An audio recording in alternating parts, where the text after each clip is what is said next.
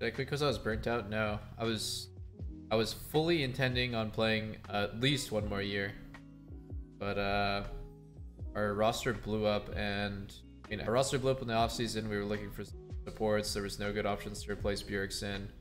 There was not a lot of good options to replace BB, and definitely not a lot of good options for support. But like,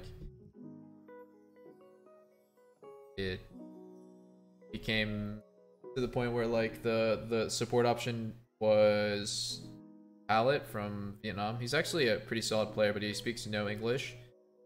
And when I was told that like they're gonna go with Pallet, I was like, I don't want to play with a support that I have like no chance of communicating with.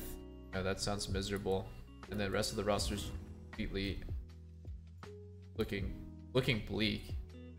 And then they said, okay, then we're gonna go with Lost. And then like they ended up getting Sword Art anyways. It was like a random change art, I guess. It somehow managed to like work out with Sword Art, but like they told me it was 99% chance of not gonna work. And then I explored my options with other teams, and it was like none of those teams seemed very good. I only wanted to play with good teammates.